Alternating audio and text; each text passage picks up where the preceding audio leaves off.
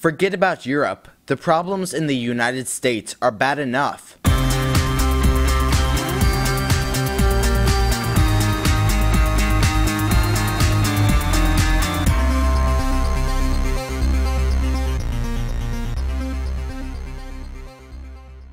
The official U.S. national debt right now is nearing $16 trillion and is increasing exponentially.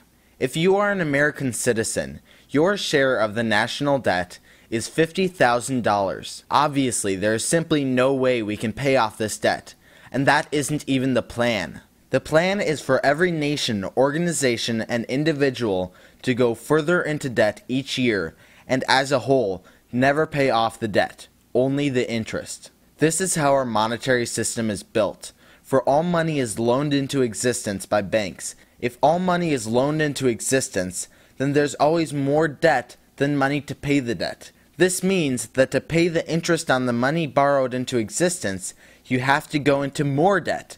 More debt creates more money, which triggers inflation. So how are we going to solve our national debt problem?